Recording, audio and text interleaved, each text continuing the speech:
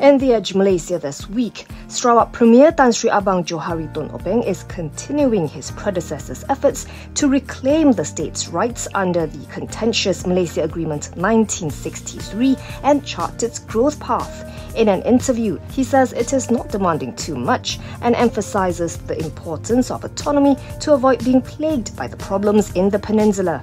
He also talks about Sarawak's pivot towards being a green economy as the state ploughs more resources into the development of its renewable energy sector to achieve its goal of becoming a high-income economy by 2030.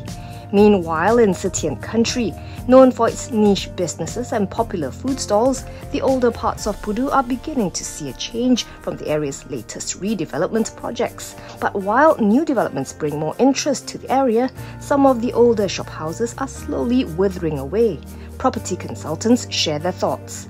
In our options pull-out, those who profess to a love for all things Terpsichorean need to make a cultural pilgrimage at least once in their lifetime to the UNESCO World Heritage Site of Khajuraho in India during its celebrated annual dance festival. Also, principal dancer Geetika Sri shares snippets from Sutra Foundation's recent triumphant staging of Jayaram at the 49th Khajuraho Dance Festival. Meanwhile, in the Edge's monthly ESG pullout, for years, women have been fighting for equal opportunities, with the Securities Commission Malaysia and Bursa Malaysia pushing for a higher representation of women on boards of directors.